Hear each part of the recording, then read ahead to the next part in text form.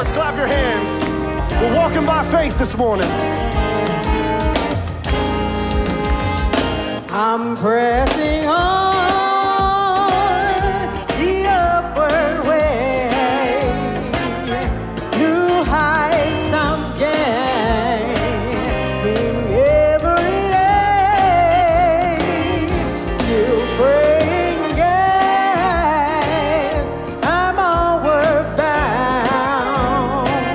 Oh Lord, I plant my feet on higher ground. My heart has no desire to stay where doubts arise and fears dismay. Though some may dwell where those are bound, my prayer, my aim is higher ground. Lord, lift me up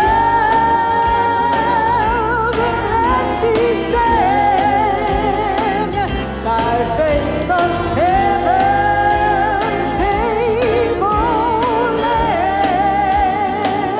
a higher grade than I have found. Lord, plant my feet on higher ground. Plant my feet on higher ground.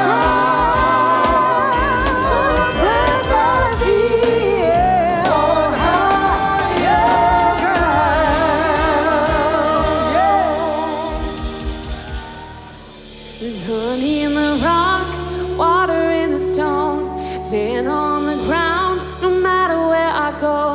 I don't need to worry now that I know everything I need you've got. There's honey in the rock. Praying for a miracle, thirsty for the living well. Only you can satisfy. Sweetness at the mercy seat. Now I've tasted, it's not hard to see. Only you can satisfy. There's honey in the rock. There's honey in the rock. There's honey in the rock. There's honey in the rock. Freedom, where the Spirit is, and there's bounty in the wilderness. You will always satisfy.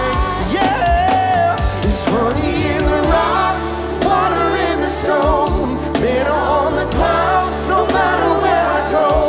I don't need to worry now that I know everything I need you've got. There's honey in the rock, purpose in your plan, power in the blood, healing in your hands, starting flowing when you said it is done. Everything you did's enough. I keep looking, I keep finding, you keep giving, keep providing. I have all that I need. You are all that I need. I keep praying, you keep moving. I keep praising, you keep proving. I have all that I need. You are all that I need. So I keep looking, I keep finding, you keep giving, keep providing. I have all that I need. You are all that I need. So I keep praying, you keep moving, I keep praising, you keep proving. I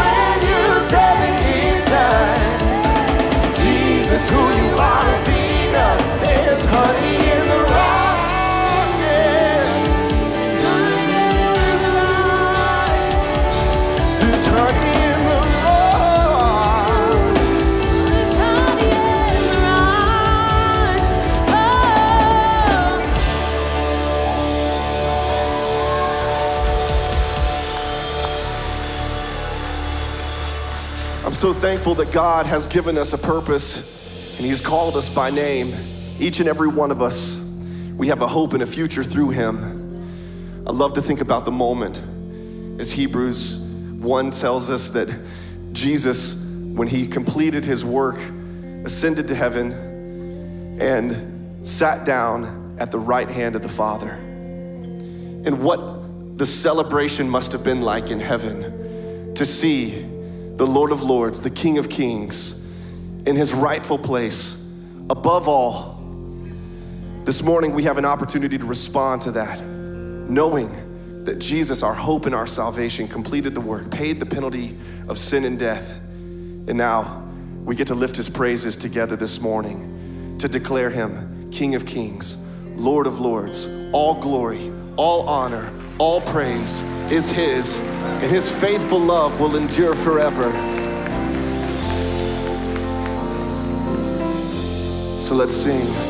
All hail the power of Jesus' name. Let angels prostrate fall and bring forth the royal diadem and crown Him Lord of all. Bring forth the royal diadem and crown Him Lord of all. Ye chosen seed of Israel's race, ye ransom from the fall. Hail Him who saves you by His grace and crown Him Lord of all. Hail Him who saves you by His grace and crown Him Lord of all. So let every kindred, every tribe on this terrestrial ball, to Him all majesty ascribe and crown Him the Lord of all. To Him all majesty ascribe and crown Him the Lord of all. Know that with yonder sacred throng we at His feet may fall. We'll join the everlasting song and crown Him the Lord of all. We'll join the everlasting song and crown Him the Lord of all. So crown Him the Lord of all.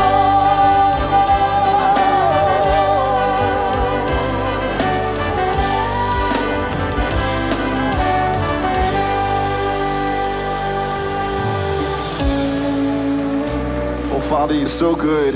We sing Your praises this morning.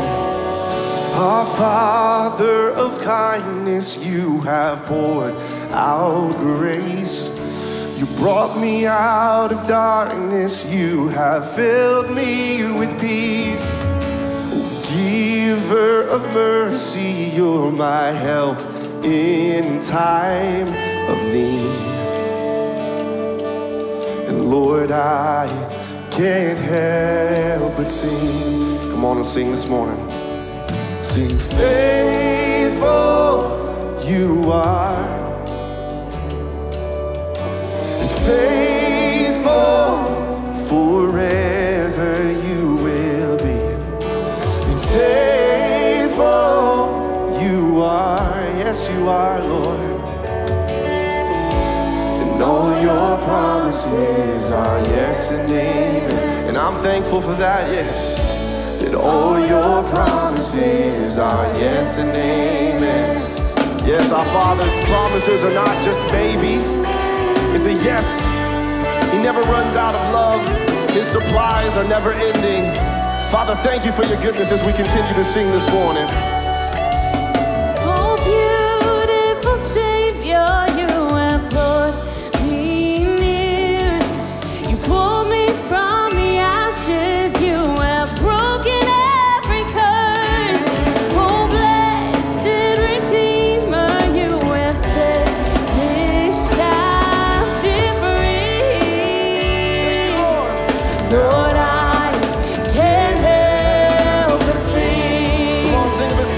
church, sing faithful you are,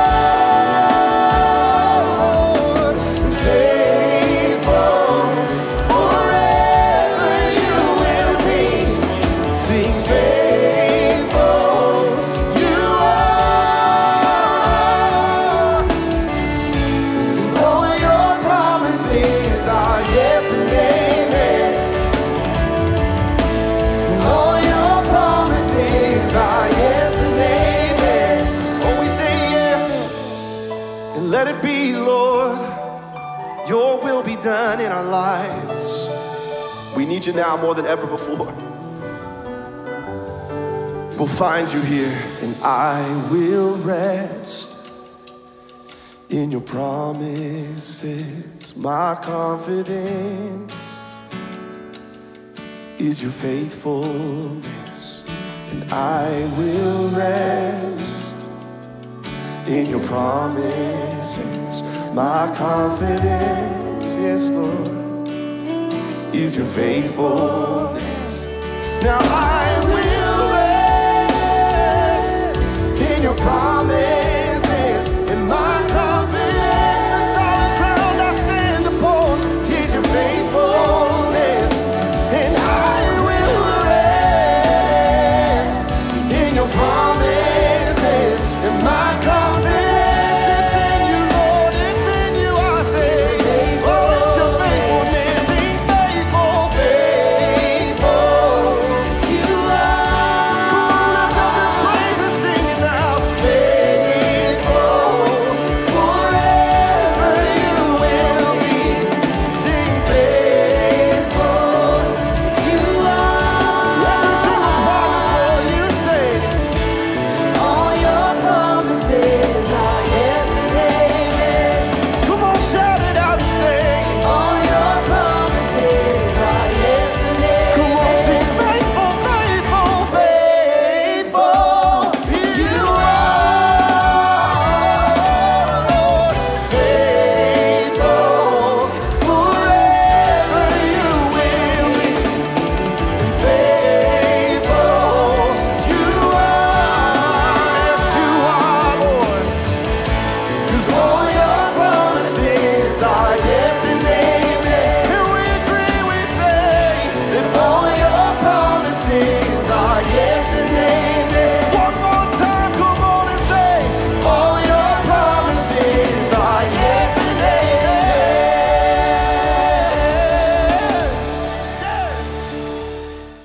I want to talk about when your whole life as a pilot is preparation for that moment of crisis, because we don't get any warnings that crises are coming in life. And I feel sure that's probably the same as a pilot. I mean, you don't always get a lot of warning when something is going to happen. I mean, obviously you have warning notifications and so on and so forth, but I'm talking about that one crisis of a lifetime as a pilot. How important is your whole career and your whole experience as a pilot for that moment, that moment of your worst crisis? Yeah, that brings up a very important part of aviation. There are two words. You may have heard these, but there's currency, which is really a legal definition, and it's a minimal preparation. Okay? Then there's proficiency, which means your skills are sharp and they're not waning from lack of use. So, the most perishable thing I know, see if you agree, is instrument flying. If you don't fly in actual weather, on instruments, routinely, your skill set falls off very, very fast. When it comes time to execute, when you're faced with that moment that you never thought was going to happen to you, no one knows how you're going to react. But I will tell you this, odds are you're going to fall back on what your training is. You're gonna go back to those places where you've been. You're gonna go back to what you know. And it's just human nature. Everyone does that, myself included. So when you have that repetition, when you have that pattern, when you have that, that execution every day, when the bad day comes, it's second nature. You just go through the process and it results in good results.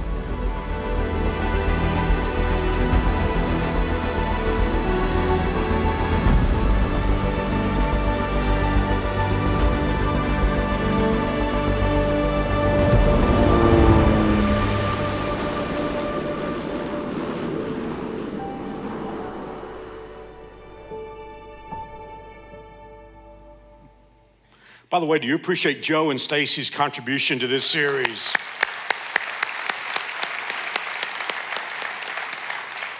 I'll start the message in just a moment. Let me talk about the series that begins next weekend at NewSpring, Desperado II, When Someone You Count On Won't Come to Their Senses. This is a huge series.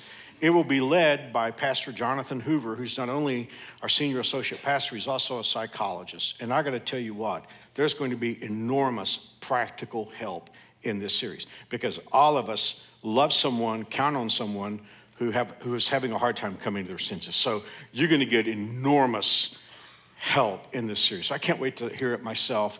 It is great to have a son who's a psychologist, because I get a lot of free help and I need it. So it's going to be great. It starts next weekend. Well, a few weeks ago, we did a video where you got introduced to the set shop team, captained by Dale Poor, along with Michelle and Pat and Daryl, and you saw how the plane was built. I want you to meet another team, because I'm blessed to be surrounded by great young leaders. And so when God gives me the idea for one of these series, it's very quick that I start calling in members of this team to talk with them about how we're going to be able to present this series. And so I want you to meet that team today. I want you to kind of see some of the backstory. Let me just tell you, first of all, I do think the Bible says, give honor to whom honor is due. And definitely these young men and women deserve honor, because what they care about more than anything is not the cool factor. They care about getting the word of God into people's lives and seeing life change. But there's another reason why I want to do this, because I know we have a lot of young people at NewSpring. We have a lot of preteens, teens, and kids. I want them to know that you can use your gift, no matter what your gift is, to give the gospel of Jesus Christ. You don't necessarily have to do what I do, but there are all kinds of gifts. I mean, you're gonna meet our animator. You're gonna meet our graphic arts genius. And what they're doing, they're using their gifts, their Holy Spirit given gifts, to present the message. So would you just take a look for the next minute or so at this team? Our teams have been preparing for the message series Flying by Instruments since last fall. As our set team began their build of the 60% scale King Air for the auditorium, our art director TJ started exploring different looks and designed the series graphic. Next, our film director Justin storyboarded shots for the Flying by Instruments promotional video, then took a special local flight in a King Air to capture the footage. For the shots in the video that couldn't be captured practically, featuring the exterior of the plane, our animator DJ customized a 3D digital model of a King Air, complete with the NewSpring logo, and composited the model into footage of the sky. The finished video was played during our Christmas Eve services to invite people to come back at the beginning of the year for this January series. The construction of the plane for the stage took the set team a little over 3 months to complete, and during the first week of January, we began the process of hanging it in South Auditorium. This happened in partnership with our AVL manager, Daniel, and the production team, who built the superstructure to support the plane. After it was attached and elevated, the team adjusted the height of the plane to ensure the best visibility from various points in the room. Then our assistant production manager, Brandon, programmed the lights the set shop had included to make the plane look as authentic as possible and lit the exterior to make sure each detail was featured. We do all this because we want to create irresistible environments that set the stage for life change. Everything we do at NewSpring, down to each creative detail, is designed to help people connect with Jesus Christ. Wow.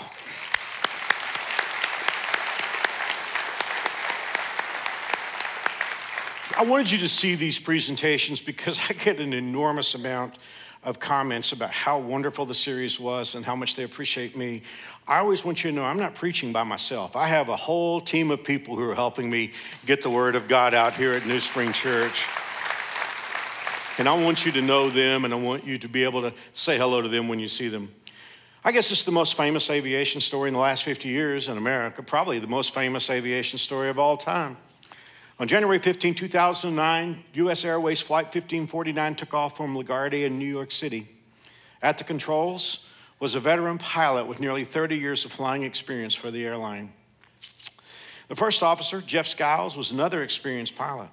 And with that level of expertise in the cockpit, there was no reason for the passengers to expect anything but a normal routine flight from New York to Charlotte. But shortly after takeoff, nothing was routine. The plane ran into, and we can understand that here in Wichita, the plane ran into a flock of Canadian snow geese, and the bird strike incapacitated both engines. Passengers would later describe the horror they felt. They said it was like a plane hit a brick wall. People on the left side of the cabin started screaming because the left engine was on fire. But up in the cockpit, the captain and the first officer knew that things were a lot worse than even people understood because both engines were dead. The pilot, Chesley Sullenberger, quickly realized that he wasn't going to be able to return to LaGuardia or he couldn't make nearby Teterboro. So he made the amazing decision, and I still can't wrap my mind around this as many times as I've seen the movie and the rescue. I cannot wrap my mind around the fact how that this experienced pilot determined to set the plane down, this airliner, on the Hudson River. I mean, it's still, like I said, it blows my mind. An Airbus A320 with no power. The idea of landing it on a river is beyond my wildest comprehension. But Sullenberger worked it out in his mind with only seconds to do it. Many of us have seen the movie. I watched it the other day. It's one of my favorite movies. I like biographical movies if the story's true. And I love the movie Sully. Well, after he set the plane down on the Hudson, rescue boats came and took the passengers off the wings. And here's the most amazing thing. All 155 people on the plane survived with minimal injuries. It was that day that Chesley Sullenberger became the stuff of what real life legends are made of. In this age of sappy social media influencers and saccharine reality TV stars, we're kind of short on real heroes in America. Not that we don't have them, it's just we don't talk about the real heroes very much. And we could look at Sullenberger and we could say, no, there's a real hero. Mayor Bloomberg called him Captain Cool. What a name, I like that. Now, you know what, I wouldn't deny any of that. It's one of my favorite stories in American history. And like I say, I think it's probably the most famous aviation story, at least in the last 50 years. But I do need to challenge something. I want to challenge something that Americans tend to gravitate toward, a particular kind of understanding. In case anybody has the idea that Sullenberger just happened on the solution as a lucky response, I want you to hear his words. And I also want to, by letting you hear his words, I want to introduce you to the last talk of our series, Flying by Instruments. Sullenberger said, as he guided the plane down to the Hudson, it was, and I quote, the worst sickening pit of your stomach falling through the floor feeling that he'd ever had. But it's what he went on to say after that that really gets my attention. And like I say, it really does set us up for this last message. He said, and I want us to just slow down, and I think this will be on the screens where you can read it. He said, one way of looking at this might be that for 42 years, I've been making small, regular deposits in this bank of experience, education, and training. And on January 15th, the balance was sufficient so that I could make a very large withdrawal. This is the last message of our series, Flying by Instruments. And I don't need to go over what the series is about, probably because most of you have heard me do it for the last 4 weeks. But one more time, just to go over it in case somebody might be here for the very first time. 8 years ago, I did another series where I kind of used an aviation theme, and we had a 737 over my head at that point. But I had reached out to Joe. You met Dr. Joe Beck on the videos. I reached out to Joe. We sat at a Starbucks one day, and I said, Joe, give me some flying language, because I've never flown anywhere except in the back of the plane. I said, give me some flying language so I won't sound as dumb as I am. And so he started off really basic with me, and he said, Pastor, there are two kinds of pilots. There are VFR pilots. He said, that's where we all start. He said, VFR pilots means visual flight rules. You're dependent on what you see out your windshield. But he said in time that you can become certified as IFR. He said you get so well trained that even if what you see out your windshield is nothing but clouds or darkness or bad weather. And he said, obviously, you can't trust your feelings because of the vestibular system can kind of screw things up. But he said, these pilots are so well trained that they read their instruments and they can keep flying on days when VFR pilots can't fly. And I thought to myself, I've just heard the greatest definition of the quality that the Bible says is most important, faith. Faith is how you get saved. Faith is how you please God. Faith is how you live the Christian life. And as I've said to you so many times, I know you could say it to me because I've said it so much to you. It could be that some people have the idea that faith is wanting to believe something is true. I even see signs on walls and stuff where you can kind of tell that's the definition of faith. Faith is believing what you want to believe. That's not faith, that's fantasy. See, faith is not wanting to believe something and just saying, I believe, I believe, I believe. No. That's hope. Hope is expectation that's based on dependence on God. We can have faith in for instance, if I got a scenario in my life that I'm really needing God to do something that he hasn't promised to do, I can put faith in his character. I can put faith in his power. I can put faith in his love for me. But I can't claim by faith that God is going to do something that he hasn't promised to do. This is the reason why a lot of people lose their faith.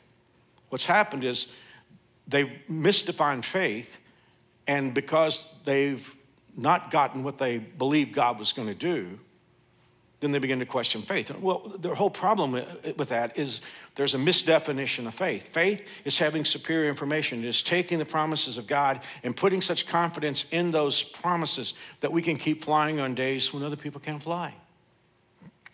Well, I think there's a misunderstanding, another misunderstanding of faith, and it goes back to Sullenberger's comment.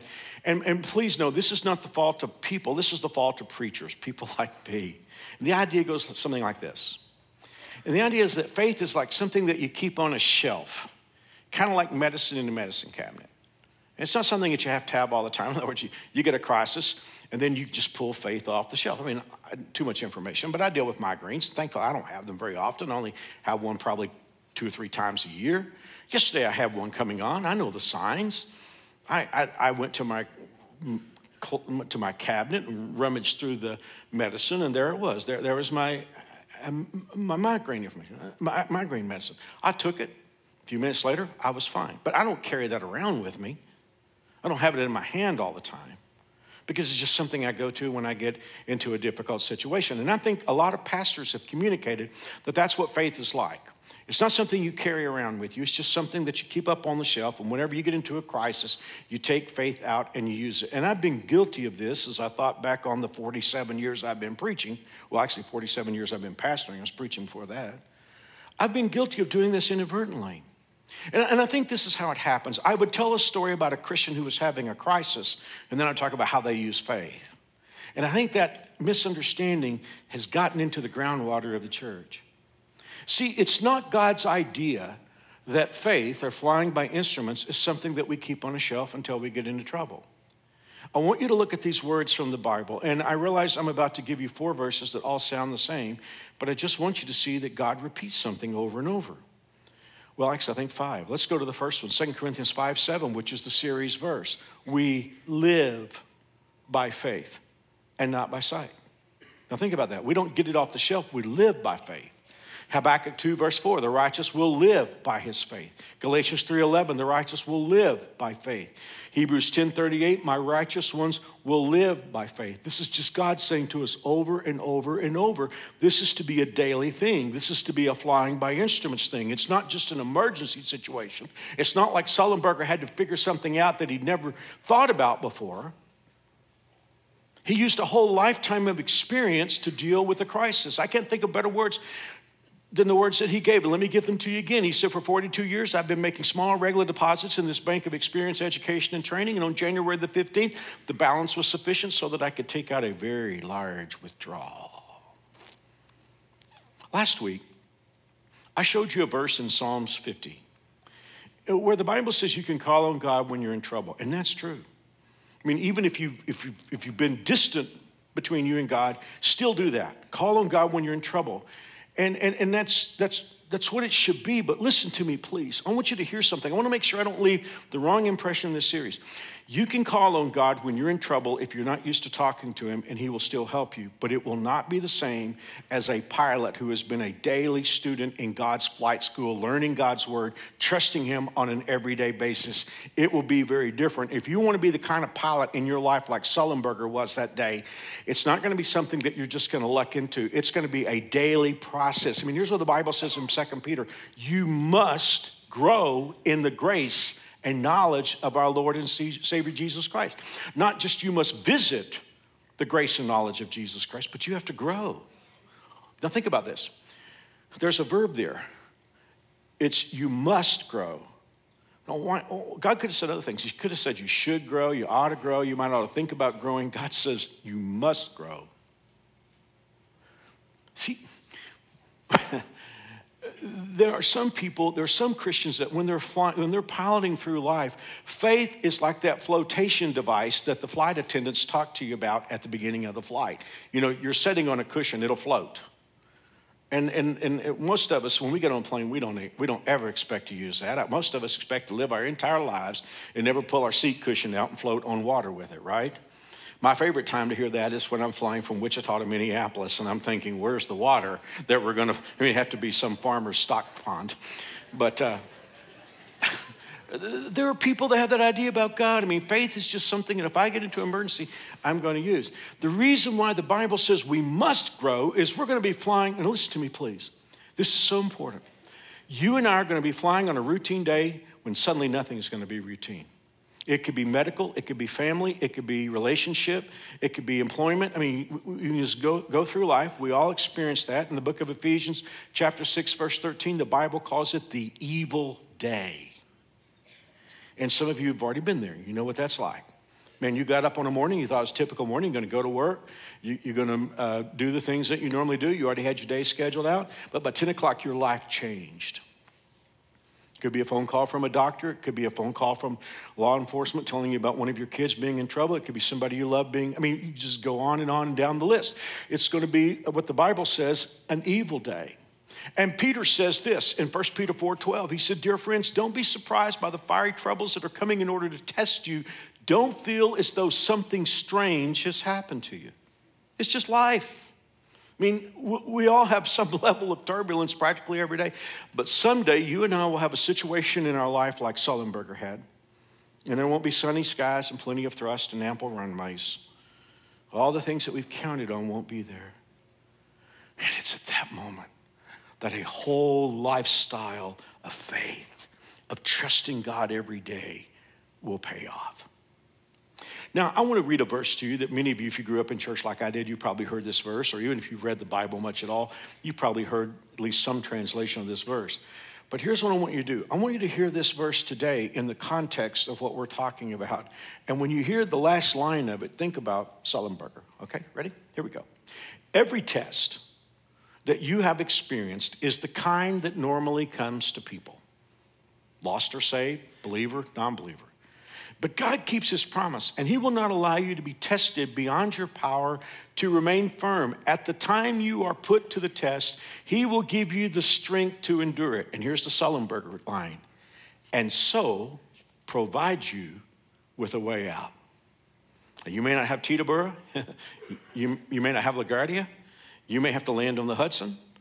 But what God will do is if you have committed your life to trusting your instruments, when that moment comes, God will give you a way out. In fact, some of us remember the King James translation, a way of escape. So somebody could say, well, Mark, as we get close to the end of this series, how do I get ready in practical terms for this Sullenberger moment? I know you're about to end the series. I get it that preparation for difficulty is important. But tell me in easy to understand non-pilot language in real everyday life, how do I live by faith? And how do I prepare for these tough moments? I get it that if I wait until the crisis comes, I won't have time to prepare. Okay, I want to leave you with 2 scriptures. And maybe, I don't know, maybe we'll do Flying by Instruments 2 someday. And we'll just do a whole series on this part. Here's the first one. I gotta tell you, this is one of the most important scriptures in the Bible that preachers almost never preach from. In fact, I've only heard one message on this in my entire life. And I remember very clearly when it was. I was 22 years old. I was actually preaching in view of a call to a church in Houston. And the guy who brought this message was a missionary who was teaching the adult Sunday school class that morning. And I still remember that message, and I don't think I've ever preached from it. My bad. And the writer of Hebrews is talking about this topic that we're on. And he has a real interesting metaphorical view. He's talking about the difference between babies eating baby food and grown-ups eating grown-up food. And he's making the point that there are people that should be grown-ups that are still eating baby food, okay? And you get that connection. I've talked about how that some people have the idea that faith is just something you keep on the shelf and you just sort of live your everyday life and pull it off the shelf when you need it, okay? That's what this writer is talking about when he's talking about people that should be adults, that they're eating spiritual baby food. Let's pick it up. Hebrews 5, verse 14. Solid food is for the mature.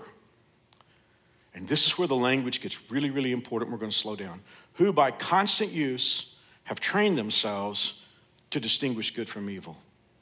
Now, I want to back up and I want to just look at those 3 phrases in that verse because we've asked the question, how do we prepare? How do we live every day preparing not only for the turbulence of the day, but for when crises come? Okay, I want to take the first phrase, trained themselves. Now, you see the distinction here because the writer of Hebrews is talking about baby food. How do babies eat? I mean, when you come home from the hospital with a newborn, or even when the baby's like 6 weeks old, you don't say, now baby, this is where the refrigerator is, and this is the range, and the restroom's down the hall.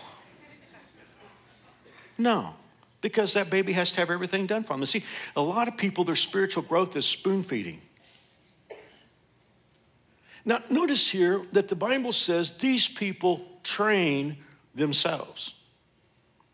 In other words, they take the opportunities to grow spiritually by getting the Word of God into themselves. They spend time every day with God. See, that is like training because I'll just tell you something. If you spend time every day, let's just say you carve out 10, 15, 20, 30 minutes, an hour, you carve a segment of your day out just to read God's Word, to let it speak to your heart, and you talk to God and you let God talk to you.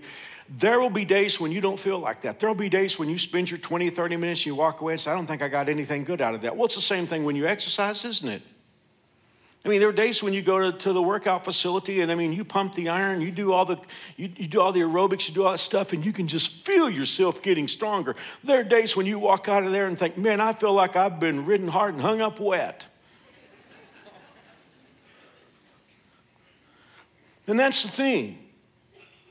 There is a training that you and I have to do that, thank God that we're having an hour plus in church today, but we're talking about an everyday kind of thing where it's like I'm getting into the Word of God. I'm seeing what God has to say. I'm listening to what God says to me. Sometimes people say, well, I don't know how to pray. Sometimes we should just get in God's presence and listen.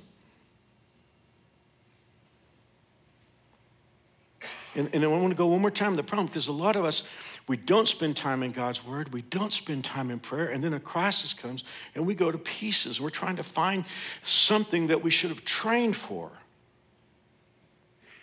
So number one, this verse says they train themselves. Someone can say, well, Mark, I don't know. I read things in the Bible I don't understand. I have a degree in theology and I've been pastoring for 47 years. There's a lot of things I don't understand. But I love what Lincoln said, because, in his earlier years, Lincoln he had portrayed himself as agnostic, and Joshua Speed, who had known him when he was young, found Lincoln reading his Bible one day, and he said, Lincoln, I can't believe that you believe the Bible. He said, what about all that stuff you don't understand? And Lincoln said, I understand what I can understand, and I take the rest of it by faith.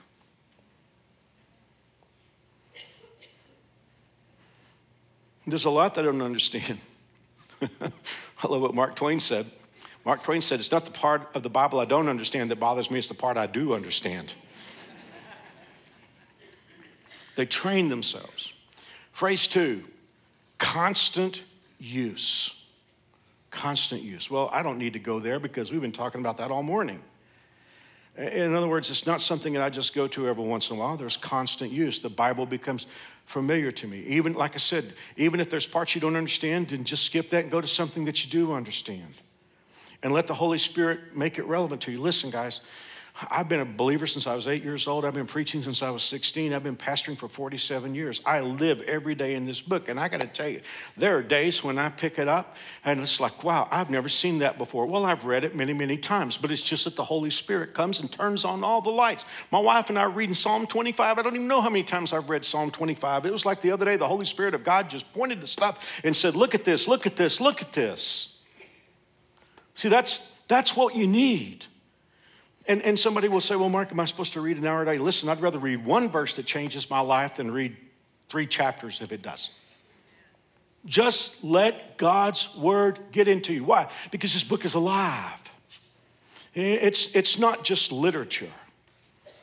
It is alive. The book of Hebrews chapter 4 says it's alive and it's sharper than any two-edged sword. It's sharper than a surgeon's knife. And it cuts off what we don't need. And it prepares us and equips us for life.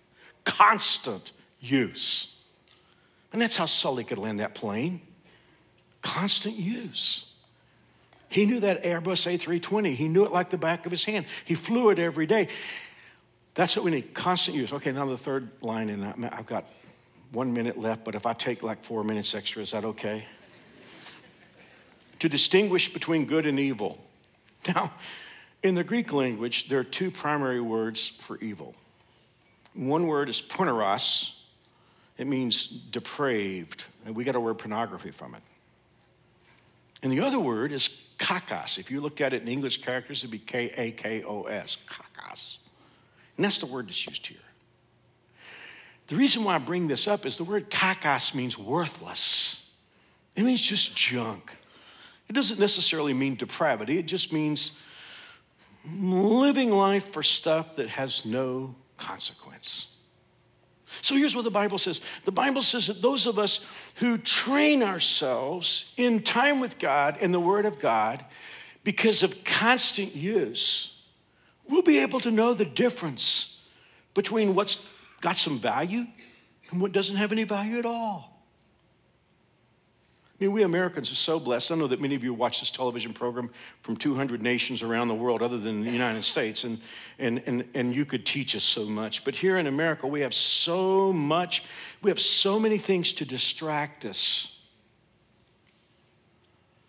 I mean, how many of us live a whole year with about 2 or 3 total days of investment in what will be eternal?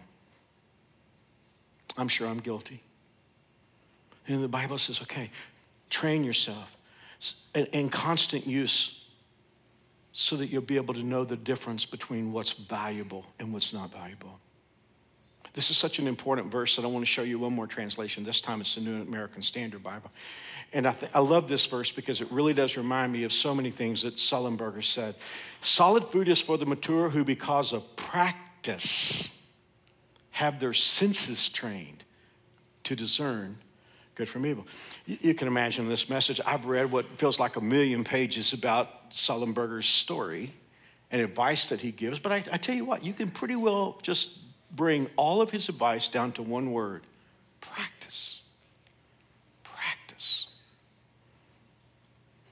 20,000 hours of flying experience, routine time in the simulator every 9 months. Those things had to be second nature in those precious seconds. And as Christ followers, we need the same kind of preparation and practice. There's a great story in the Bible. I love Kids World. I just love walking around Kids World. And I've said to my wife so many times, don't you wish you could have grown up in this church? Because I wouldn't be near as crazy as I am if I could have grown up at NewSpring. But I grew up, and you guys are all too young to know what I'm talking about, okay? So just bear with me. I grew up in Sunday school, and the most the most powerful presentation tool they had was something called flannel graph. And flannel graph, there would be a teacher up at the front. She would have a board that would be covered with flannel, and they would have cut out characters, figures from the Bible, and they would put it up on the board and smooth it out. And here, us little 5-year-old boys were sitting in there with their mouths open. But I remember one story that really got my attention, and that was Daniel in the lion's den. That's one thing, I'm interested in animals. And the teacher would put the story up and say, here's Daniel. And Daniel is a great man. He's a man of God, but he prays every day. Then there would be the picture of Daniel kneeling. And then there were people that hated Daniel, and they wanted to get him in trouble with the king. And now here's the king. They put the king up there, and these guys are tattletelling on Daniel that he prays all the time. And but they're not telling the king that it's Daniel, because the king loves Daniel. They're just saying we need to have a rule that anybody who prays to anybody except you will be thrown into a den of lions. And so now the teacher would put the lions up there, and now we've got Daniel over here. But then Daniel's going to wind up in the lion's den. Now, there's a reason why I tell you that, because I want you to hear what the Bible says about Daniel and this whole topic that we're on today. Now, when Daniel knew that the writing was signed, he went home. And if he's like some of us, he would have gone home, and here in Kansas, he would have gone to the basement, turned out all the lights. And in his upper room with his windows open toward Jerusalem, he knelt down on his knees 3 times that day and prayed and gave thanks before his God. Now here's the line, as was his custom since early days. See, there's a crisis in his life. If he prays, he's going to be thrown into the lion's den. But see, Daniel flies by instruments and constant use and training himself. He's not going to change now what he's been doing all this time, because see, he's ready for this crisis moment. And then, the teacher used to say, God shut the mouths of the lions and Daniel came out of the lion's den. Why? Trained himself, constant use. Knew the difference between what was good and worthless. One more verse and I'm finished with the series. If we want to know how to live our lives so that we deal with everyday turbulence and the crisis when the crisis comes, listen to the words of James 1 verse 22. Do not deceive yourselves by just listening to his word. Instead, put it into practice. If you listen to the word but do not put it into practice, you're like people who see or look into a mirror and see themselves as they are. They look at themselves and then go away and forget what they look like. But if you look closely, constant use, if you look closely into the perfect law that sets people free and keep on paying attention to it and do not simply listen and then forget it, but put it into practice, you will be blessed by God in what you do. That, ladies and gentlemen, is flying by instruments. Thank you for being in this series.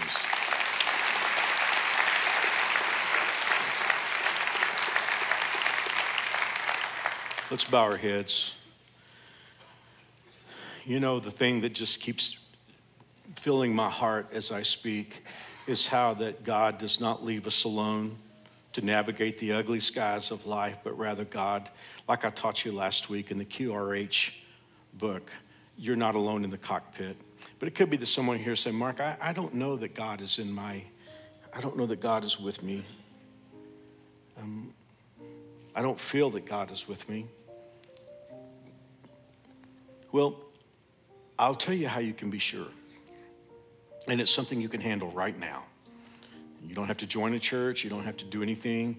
It's something you can handle right now, whether you're sitting in one of our auditoriums or you're in your car listening to this on the internet or you're watching it on television. You can handle it right where you are. The Bible says that a relationship with God is a gift. G-I-F-T. It's why the Bible uses the term grace. Grace comes from the Greek word charis, which means gift. When you know someone's got charisma, they're gifted. Grace means gift. It is by grace that you're saved. By faith, faith is trusting your instruments. By faith, and that not of yourselves, it is the gift of God. And that gift is forgiveness. It's a relationship with God. It's everlasting life. And how could something so big be a gift? Well, Jesus bought it. He bought it when he carried a cross up a hill and hung between heaven and earth for 6 hours. And the way God looked at it, the blood that came out of his body was a currency that paid for everything I ever will or ever have done wrong, and the same for you. And no matter who you are, if you are willing by faith, if you're willing to trust your instruments, trust the word of God, you can ask for this gift. If you will believe that Jesus died for you, if you will believe that he arose from the grave, if you will just put your confidence in him, you can receive this gift. Now, here's the thing. I'm going to lead you in a prayer. You don't have to pray these exact words. This is just a prayer that reaches out for Jesus. But if you mean it in your heart, God will hear your prayer. And I'm going to pray it, and you can repeat it if you want to. I'm going to put a little break so you can decide if you want to say it. The words are not what gets you in a relationship with God. It's what you mean in your heart or in your inner person. And you don't even have to pray it out loud. So here we go. And I'll put a little break in between each line. Dear God, I am a sinner, but I believe you love me very much. I believe by faith that Jesus died to pay for my sins. And I believe that he arose from the grave. And since Jesus is alive, I want him as my Savior. And I bow before him as my King. Thank you for hearing my prayer. By your power, I turn from my old life. And my desire is to follow Jesus. In Jesus' name, amen. If you just pray with me, I have a gift I want to give you. It's got a NewSpring Bible in here, a little book that you heard someone talk about earlier that I wrote called My New Walk with God, some other wonderful things. It's free, won't cost you anything. If you're watching on television or on the internet, you can just text the word PRAYED, P-R-A-Y-E-D to 97,000. Follow the steps and we will mail this to you. But if you're here on campus, there's no reason to wait. Just go back to any info center. You'll recognize it by the blue and white color and just say, I pray with Mark. You can take this home today. God bless. Thank you. Appreciate you being here today.